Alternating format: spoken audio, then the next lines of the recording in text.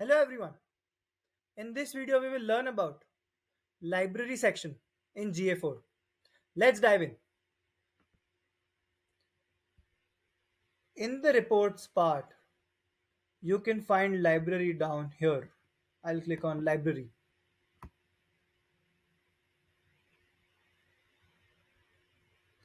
All of your customization reports and different kinds of reports such as engagement, acquisition, monetization, retention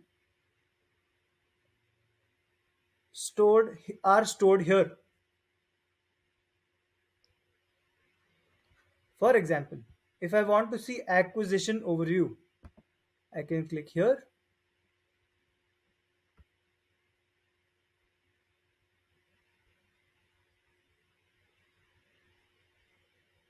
And now I have acquisition overview report in front of me. In our video on how to customize report, we have explained how to customize any report. Links in the description. Let's go back.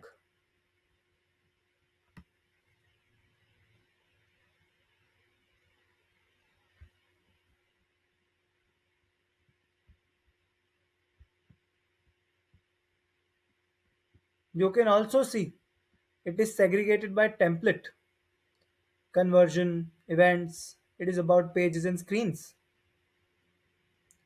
Who created them? When were they last modified?